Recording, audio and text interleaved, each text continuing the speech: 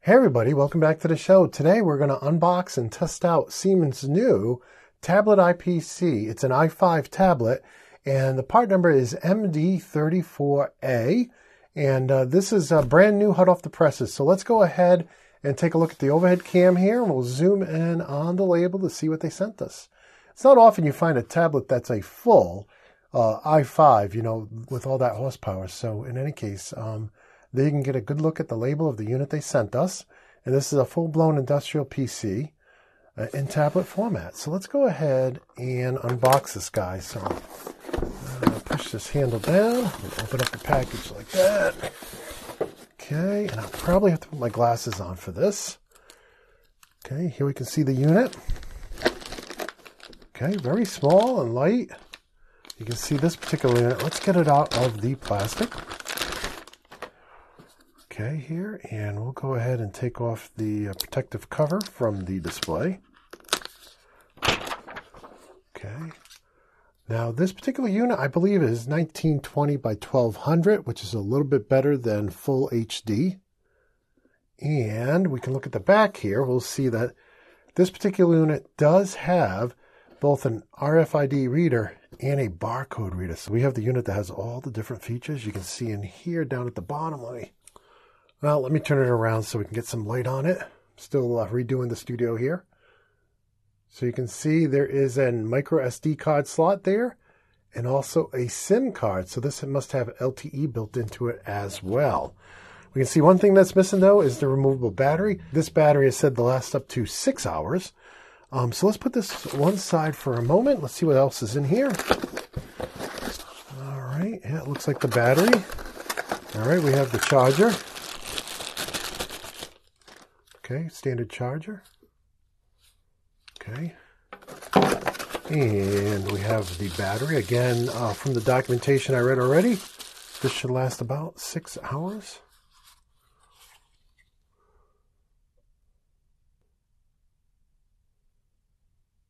Okay. That one side too. You can buy a separate charger and additional batteries if you're going to be using it all day. And here we have the wall plug.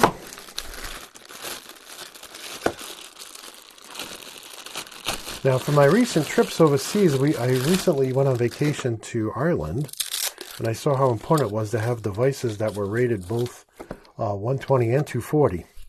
And so I just want to check, because they make adapters, very simple adapters that go from, this plug style to the Irish plug style, but is the device rated for 120 and 240? Let's see if we can see that on there.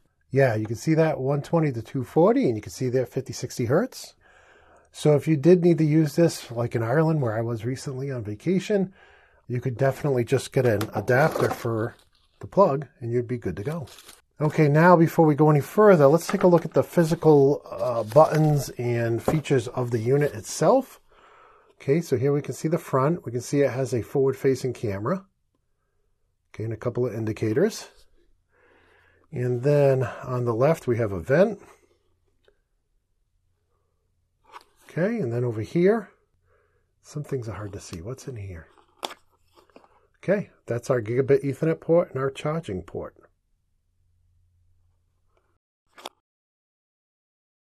Okay, this looks like the on-off switch. Let's see what's in here. Okay, and here we have a headphone jack, USB 3.0. We have a USB-C. And what's that last one? HDMI. So it's a mini HDMI.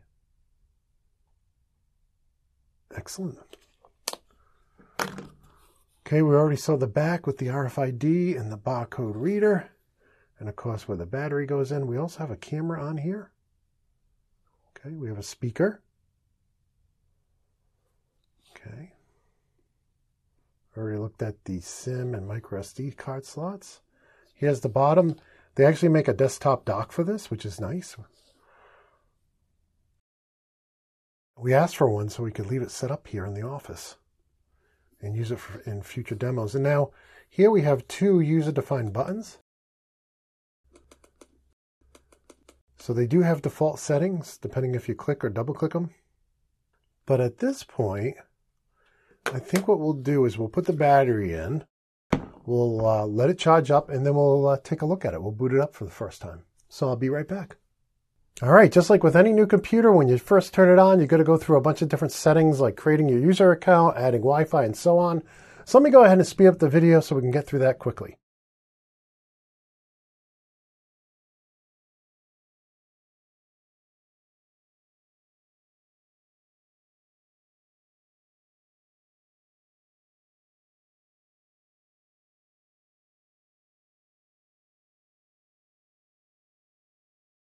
Okay, after I got Windows installed, I went ahead and installed TI Portal and Studio 5000. Those two packages take a long time to install, so I went ahead and did that, and I didn't record those.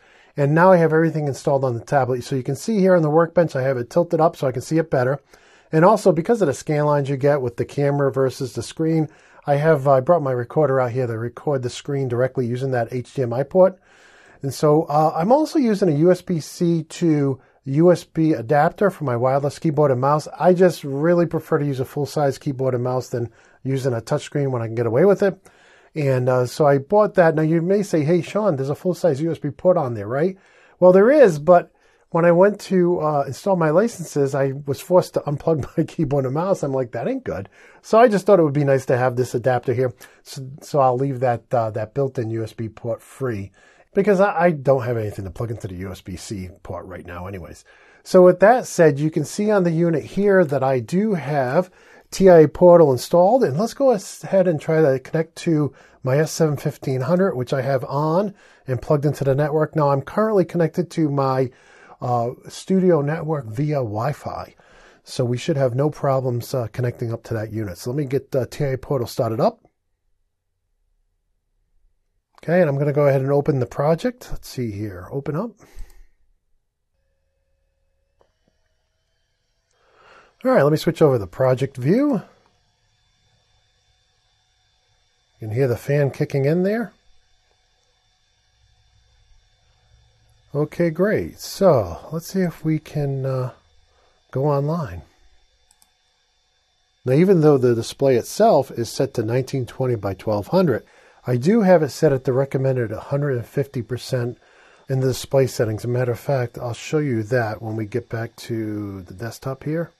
We'll go to display settings. So that's why everything looks bigger. And you typically wouldn't have it set on this if you are using a desktop monitor.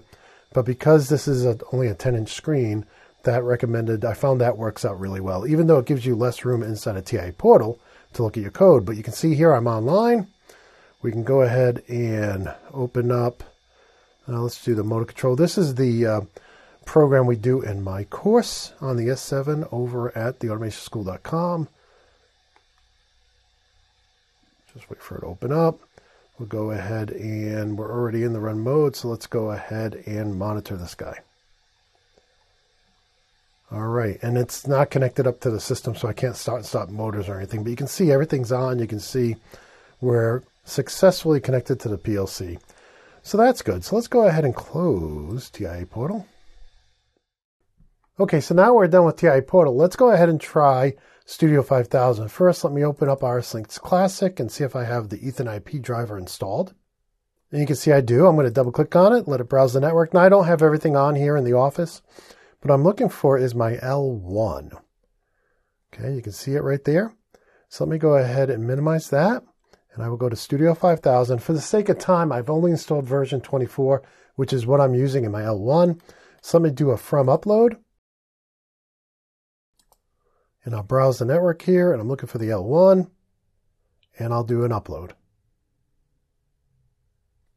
And here, because I didn't move my activation key over from my desktop, it's saying that I'm in this grace period here. So I'll go ahead and click on OK. Again, remember, I'm doing this wirelessly, so it won't be as fast as if I was connected to the gigabit network here in the office. Okay, I'm going to select File.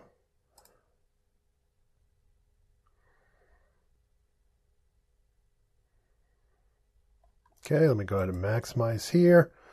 And we'll open up the lights routine, which I have blinking the lights. And everything looks good.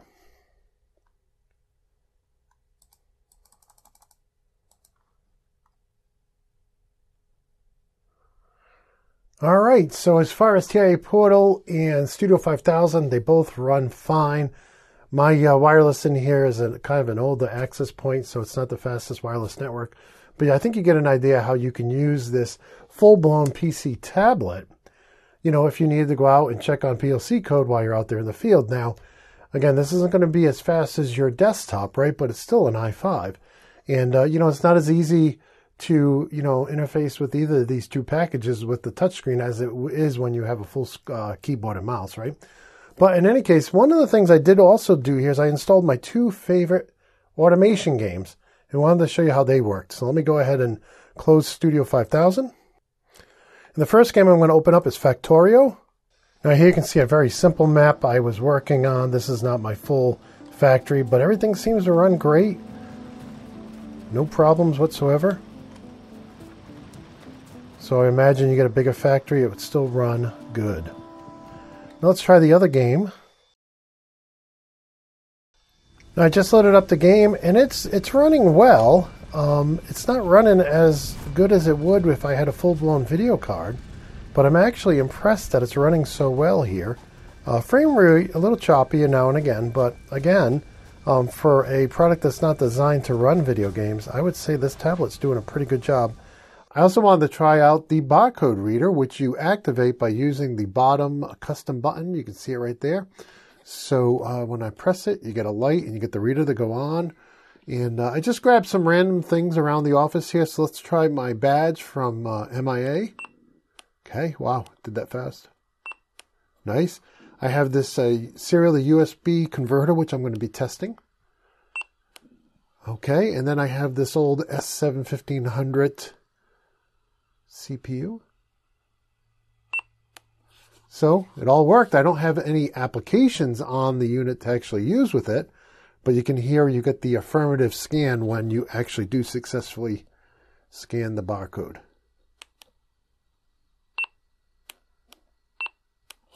And it seems to work really well. And with that, that's going to wrap up my first look at Siemens' new IPC tablet, the MD-34A. I got to tell you, I really like this unit. It may not be as powerful as a $2,000 desktop or a laptop you're using in your office. But as you saw in this first look, I was able to run TIA Portal without a problem. I was able to run Studio 5000 without a problem. I even ran a couple of video games. It's not a gaming rig. It doesn't have a high-end NVIDIA card in it. But still, it ran them pretty good. So with that said, there's so many other things you can do with this. Of course, it has you can get it with the built-in RFID reader.